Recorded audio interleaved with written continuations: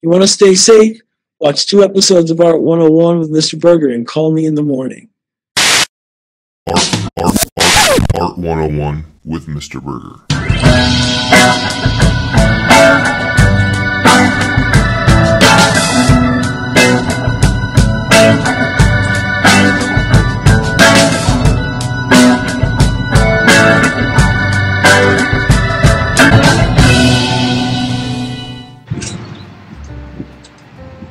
Welcome back to another episode of Art 101 with me, Mr. Burgher. I am a master of Greco-Roman wrestling! Well, as you know, I'm a professional artist and educator who's attempting to provide you with the best in art historical content. If you like this video, interact with this thing. Much appreciation to those that have, do, and will interact. What? Anytime!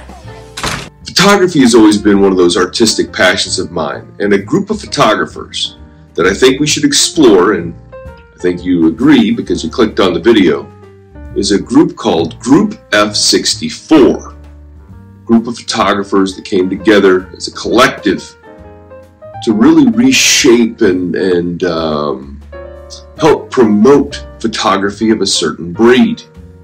Now, what do I know? I color for a living, but I can tell you, I think you're going to learn something from this, and my fellow photographers, you might pick up a few things too. So, without further, here we go. November the 15th, 1932, at an art museum in San Francisco, California, 11 photographers announced themselves as Group F64. They included Ansel Adams, Imogen Cunningham, John Paul Edwards, Preston Holder, Consuelo Kanaga, Alma Levinson, Sonia Noskoyek, Harry Swift, Willard Van Dyke, Brett Weston, and Edward Weston. Yeah, they're famous, but they're just a little bit dead. While there were 11 in the exhibition, all of these photographers did not exactly see themselves as members of the Group F64. There were some people that had a loose association, and there are some that were like the founding members, and some people that were in that membership number of 11 that did not identify as members themselves, so the number's a little bit wishy-washy. Oh wow, you gotta be shitting me. The idea for the group was formed at a gallery party for Edward Weston in San Francisco, where a group of 7 or 8 had discussed forming this group devoted to the exhibition and promotion of a photography that broke with pictorialism. Now, here's the question. What is pictorialism? This is a group championed by Alfred Stieglitz in New York. Side note, if you think the first East Coast West Coast beef involved 1990s rap music, you're sadly mistaken. Stieglitz and his group in New York were working out of Gallery 291, and the counter to that was Group F64's 983 Gallery in San Francisco. And here's what photographer Willard Van Dyke remembers about that. We were a little surprised at the reaction on the part of pictorialists and people like Mortensen and so forth to what we were doing. And at first, I didn't think we had any sense of trying to gospelize the thing, did we? I think we had a sense of mission. I know I did. Oh, you did. Full, I can see it. I can admit it. The pictorial philosophy had bothered me from the very beginning, and I can. Oh, you're gonna look awfully silly with that knife sticking up your ass. Pictorialism was an approach that focused on beauty of subjects and tone, composition, rather than a documentation of reality. It was more of a vehicle of self-expression than truth-telling and trying to capture straightforward exactly what was in front of the camera. That was awesome. So what's in the name? Group F64, well, it refers to the smallest aperture available in their large format cameras that most of them used at this time.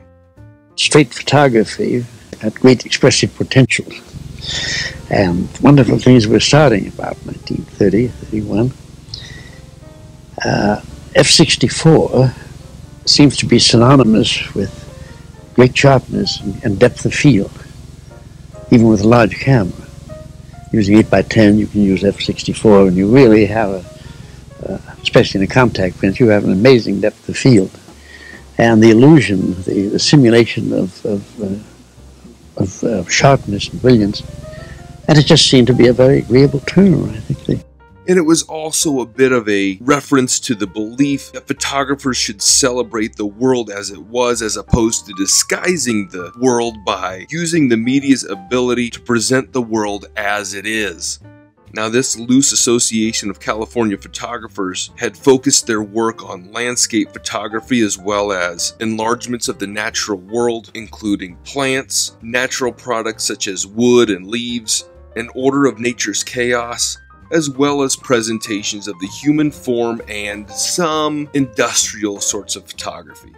Now, this seems to be kind of all over the place, a little bit disjointed in subject, but Group F64 photographers focused on replicating what was exactly in front of them, and this focus on replicating the truth is really what bonded them together as a group. This work was unmanipulated, pure documentation. Side note, because they were coming together as a group, they decided to put their beliefs out there in the public in the form of a manifesto. In their unifying manifesto, they would write, "Pure photography is defined as possessing no qualities of technique, composition, or idea derivative of any other art form, and the group will show no work at any time that does not conform to its standards."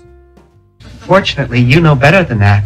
Over the next few years, the Great Depression, well, it got a little bit greater, and several members of this group started to migrate towards New York, which led to the group being dissolved by the end of 1935. Many of these photographers continued to work with the media and are considered some of the best photographers of their time and some of the best of the 20th century. Group F64's most complete set or collection of their works is housed at the San Francisco Museum of Modern Art. And although around for just a handful of years, Group F64 would have a very profound influence on up-and-coming photographers such as Dorothea Lange and Walker Evans, who would document throughout the Great Depression and beyond. I tell you, friends, I really love bringing you that content. Thanks for letting me share it with you. You have a good day out there, and we'll see you on the next one.